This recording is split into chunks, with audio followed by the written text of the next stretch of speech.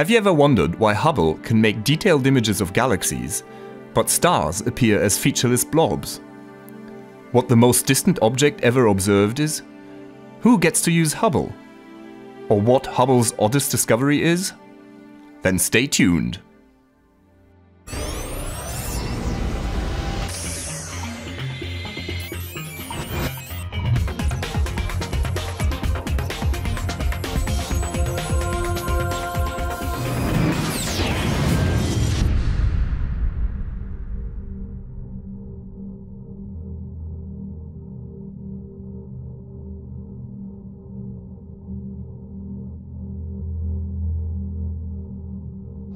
Hello and welcome to the Hubblecast. Believe it or not, this is in fact our 50th episode. To mark the occasion, we've decided to do something a little different today. Last time we asked you to send us your astronomy-related questions, and over the last month or so you've sent us hundreds of really good questions. Now unfortunately, there's no way that we can discuss them all, and so what we've done is we've picked the ones that we like best and we'll try to answer them in today's episode. What is the most empty spot of space you have ever seen? What's the longest single-shot exposure ever recorded of any object or area of space by Hubble? What are the farthest objects discovered by Hubble? 3 questions, just one answer.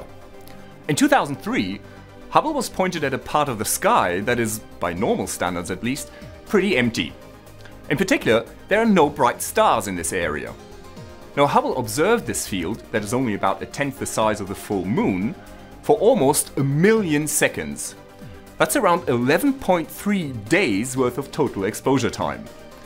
The result is an image that we call the Hubble Ultra Deep Field, and it is in fact the deepest optical image of the universe that humanity has ever produced. Almost every object that you see in this image is in fact a very distant galaxy. In fact, let's have a look at this guy over here. This is galaxy UDFJ 39546284. Boring name, I know, but the point is that this is probably the most distant object ever discovered. Now, its distance isn't 100% confirmed yet, but it's believed to be so far away that the light took something like 13.2 billion years to reach us. That's around 96% of the age of the universe. How do you prioritize what Hubble photographs? Now once a year, all the astronomers that want to use Hubble apply for observing time by submitting proposals that contain detailed descriptions of the scientific questions they want to address and the data they need.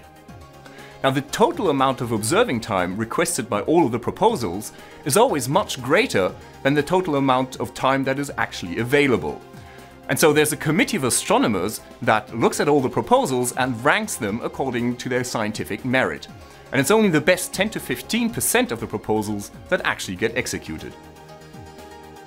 If Hubble can zoom into distant galaxies with striking detail, why can't it point the same cameras to a nearby star and map its surface in recognizable detail? This is the star Betelgeuse. It's a very big star, and it's quite close to us, only a few hundred light years away. This is the galaxy ARP 273, which is about 500,000 times farther away than Betelgeuse. But at the same time, it's about 1 billion times bigger, which means that its apparent size on the sky is still about 2,000 times larger than that of Betelgeuse. Although stars are very close to us, they're just too small, so that being able to see the details on the surface of a star is beyond the capabilities even of Hubble. When galaxies collide and incorporate each other, what happens to the black holes? Do they eventually merge into one giant black hole? Yep, that's pretty much what happens. As Hubble helped us discover in the 1990s, we think that almost all giant galaxies contain a central supermassive black hole. In addition, galaxy collisions are very common, they happen all the time, and again Hubble has shown us lots of great images of these collisions. Now eventually the two galaxies merge and settle into a single, bigger, new galaxy. And during this process, the same thing happens with the supermassive black holes. They merge into a single, even bigger supermassive black hole at the center of the new galaxy. Now, astronomers have made computer simulations of how this process works, but we also have some pretty good observational evidence that this process really does take place. After watching the 49th episode, I was wondering whether there's more dynamics that Hubble could help identify, like gravity lens effects, rotating objects or clusters, collisions and so on. In episode 49, we looked at so-called Herbig-Haro objects, which are jets of matter that are shot out by newborn stars. Now, Hubble was able to film the motion of these jets over a time period of about 14 years. And it is indeed true that over the past 20 years, Hubble's been able to capture the change or the motion of a number of other phenomena and objects. Now, some of these videos have been morphed together using computer software to smooth out the motion. But everything you're about to see is based on real Hubble images. Nearby objects within the solar system show the most impressive movement in Hubble pictures. Planets rotate and their satellites move around their orbits. Like the northern lights here on Earth, Saturn has aurorae and Hubble has watched them dance. Comets and asteroids sweep around the Sun and sometimes even break up. But there are also objects farther away that we can see move. Fomalhaut b was the first planet outside the solar system to be directly imaged in visible light, and images taken 21 months apart show it inching along its orbit.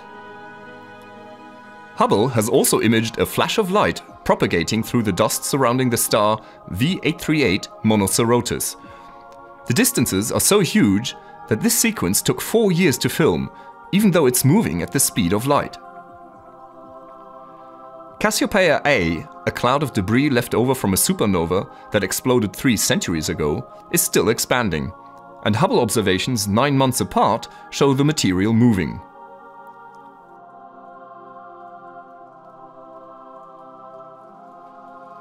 One of the most distant objects that Hubble has been able to watch change over time is supernova 1987A, the explosion of a star in the Large Magellanic Cloud that occurred in 1987. Over the past 20 years, Hubble has watched the shock waves spread out and light up the gas surrounding the star. Now, Hubble is really good at this type of observation, because A, its images are very detailed, so that it can spot even very subtle motion, and B, it's been in operation for so long, almost 22 years now. Can Hubble detect potential supernovae? And if so, are we likely to see one from the surface of the Earth? And can we know when it's likely to occur? Well, predicting supernovae is a bit like predicting earthquakes. We can spot the stars that are likely to explode, but we can't tell when exactly the explosion is going to happen. Now, one of the supernovae candidates that is closest to Earth is the star Eta Carinae, which is about 7,000 to 8,000 light years away. Now, this star nearly exploded already in the 19th century, and when Hubble came to image it in the 1990s, the huge gas cloud that was ejected during that failed supernova was clearly visible. Now again, we can't predict when exactly Eta Carinae is going to explode. It could be tomorrow, or it could be a million years from now. But of course, in astronomical terms, that's just any minute now. What is the most odd thing you guys have discovered with Hubble? Well, one thing's for sure. Although this came up a lot in the questions, it's not Little Green Men, and it's not Planet X.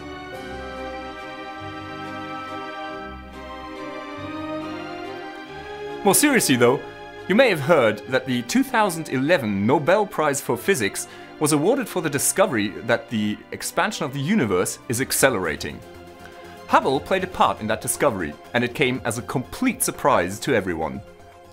Now, such revolutionary and completely unforeseen discoveries are of course very, very rare. But from time to time, Hubble does send us images that at least look surprising. And I'll leave you with a collection of these. This is Dr. J, signing off for the Hubblecast. Once again, and for the 50th time, nature surprised us beyond our wildest imagination.